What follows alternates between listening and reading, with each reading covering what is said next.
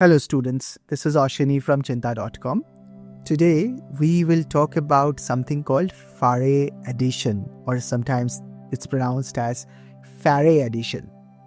It's a very simple but beautiful way to connect number theory and geometry. And it opens up the wonderful world of hyperbolic geometry. So, the Farey Addition actually comes up in the Cheenta research programs for school students. But if you are just preparing for Olympiads and you want to take a peek into the world outside the Olympiads, the wonderful world of research, then this video is for you. So what is Farey Addition? Well, I'll give you an example and you might just smile because this is one of the ways we used to add fractions when we were really little kids. Of course, that method is wrong, but now we have a way to see the effectiveness of that method. And what is it? Suppose we have two fractions, 2 by 3 and 4 by 5. And we define something called the Farey addition, which I will denote by plus with a round sign. So it's like a special kind of addition of fractions. And that is, we just add the numerators, 2 plus 4, and we would add the denominators, 3 plus 5. So we have 6 by 8. So 2 by 3 plus 4 by 5 turns out to be 2 plus 4 is 6, 3 plus 5 is 8. This particular method, which is of course the wrong way to add fractions, has a special name. It's called the Farey addition. Okay, so let us look at this a little bit more carefully and see how we can think about this geometrically. Because I promise this particular method has a wonderful implication in the world of geometry as well as number theory. First, let's look at the set P. The set P contains all members P over Q, P comma Q, such that HCF of P and Q is equal to 1. So you can think of this as reduced fraction. Reduced fraction. So let's say 2 by 3 is a reduced fraction, but 4 by 6 is not a reduced fraction. 2 by 3 is a reduced fraction, 4 by 6 is not a reduced fraction. Okay, so, the set P has a little bit more going on. So, basically, we would take PQ or minus P minus Q. We will think of it as the same element. Okay, alright. So, there are two ways to think about it. One is P by Q, like a fraction, or as a pair P comma Q. And both ways to think about them will be useful in this context. What we will do is, we will put all of these P comma Q elements in the circumference of a circle. So let me draw a circle. Here is a circle. And we will draw these numbers in the circumference. So how do we do it?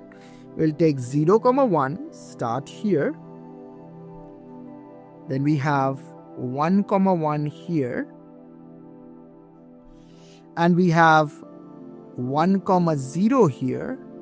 And we have minus 1, 1 here. Okay, so first thing first, these are all members of P. These are all members of this set. So it's not just 1, 1, it is plus minus 1, 1. So it's 1, 1 or minus 1, minus 1. It's the same element. The same thing is true about each of them. So to make things simpler, I will erase all these plus minus signs. Alright, let's do that. And now we will be joining some of these points. Of course, there are more points here, but we will be joining some of the pairs of points and we will draw something called a graph. So let me write that down. What is the meaning of a graph? This is not from coordinate geometry. This is from combinatorics. What is graph? A graph is a collection of vertices, corners, and edges. So if I tell you what are the vertices and if I tell you what are the edges, you will be able to draw the graph. Okay? So how would you draw the vertices? Well, the vertices are members of this set P. In fact, just to make sure everything is starting with Farey, I'll just put F here. So let's call this set F. Okay. So members of F, this special graph, sometimes known as the Farey graph, this special graph has vertices for members of F. So for each member of this set F, we have a vertex or a point. Okay? Alright. Now how do we draw the edges? How do we draw the edges? So here is a rule. There's a rule to draw edges.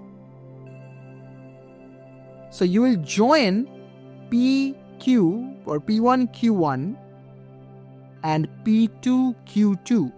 You will join these 2 points using an edge if something special happens. And what is the special thing? Well, you think about this as a fraction, or you can think about this as a matrix. There are multiple ways to think about the same thing, the pair of points that I'm talking about. And the condition is this: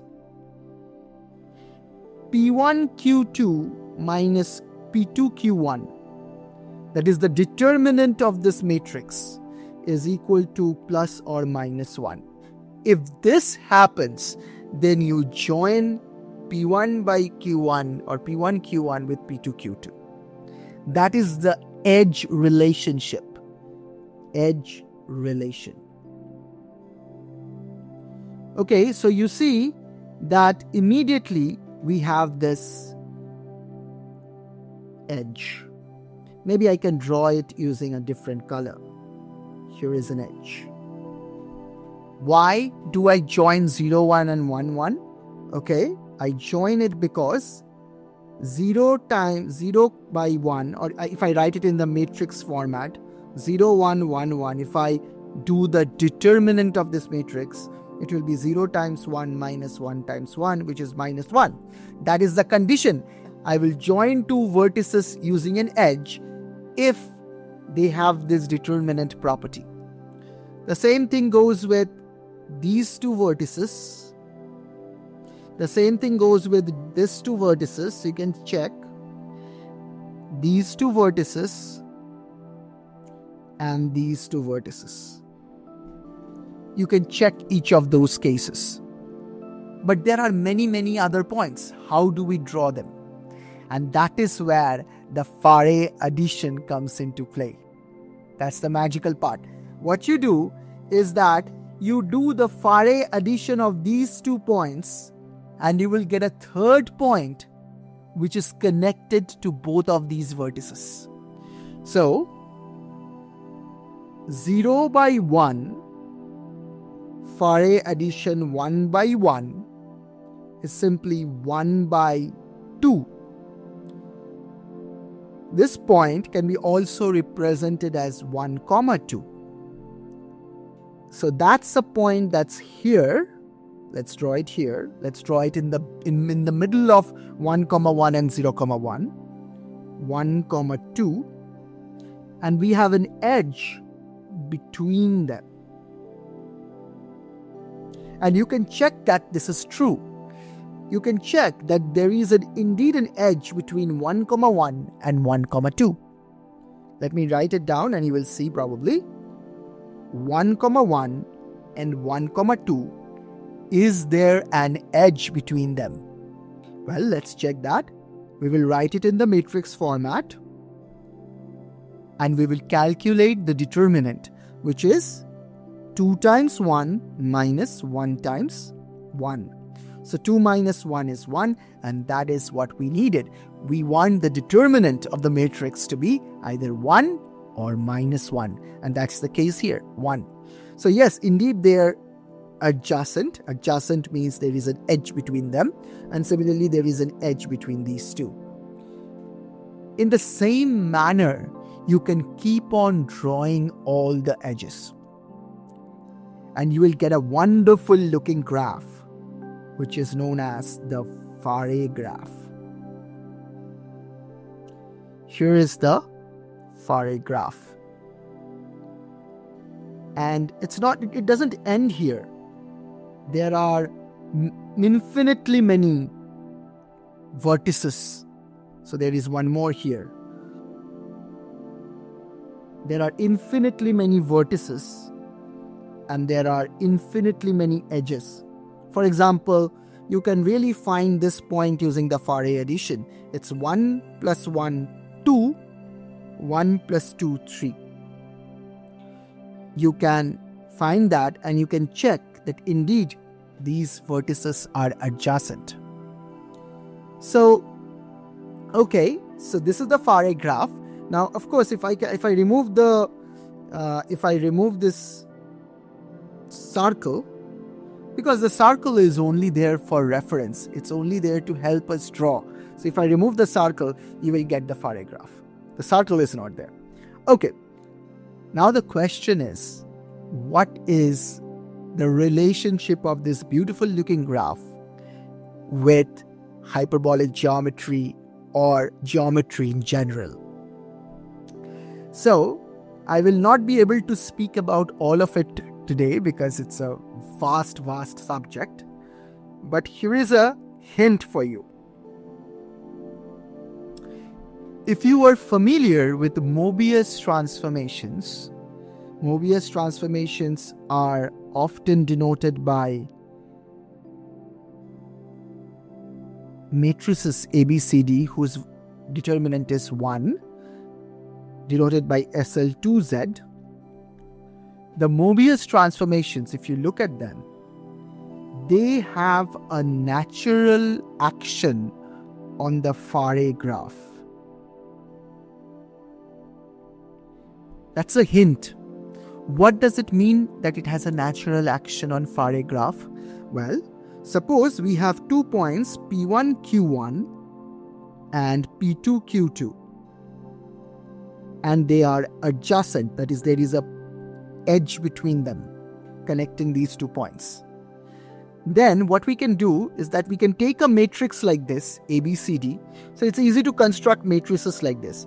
Let's say 2, 4, 7, 1. That's an example of a matrix like this. So if I apply this on P1, Q1, I will get the point 2P1 plus Q1, 7P1 plus 4Q1. Similarly, if I apply that matrix on P2, Q2, then I will get another point 2P2 plus Q2, 7P2 plus 4Q2. These 2 points will again be members of the Farey graph, and there will be an edge connecting those 2 points. So if the initial points were connected by edges, the output points will also be connected by edges in the Farey graph. Actually, it's quite simple to prove it. I'll give this to you as a homework. So this action of SL2Z on the Farey graph gives you a hint that you can think about this Farey graph as being embedded in the hyperbolic plane. If you don't know what the hyperbolic plane is, maybe we can discuss it in another video, but it's a wonderful world of geometry where the idea of distance and the idea of distance preserving maps completely change. I hope you learned something from this video. If you are interested in research, then check the link in the description. School students are doing wonderful research projects at Cheenta. They learn a lot doing that. Especially if you have some experience with mathematical Olympiads, then research can be really useful for you, both from the point of view of learning new things and for university applications. Thank you for watching this video. I will see you in the next one.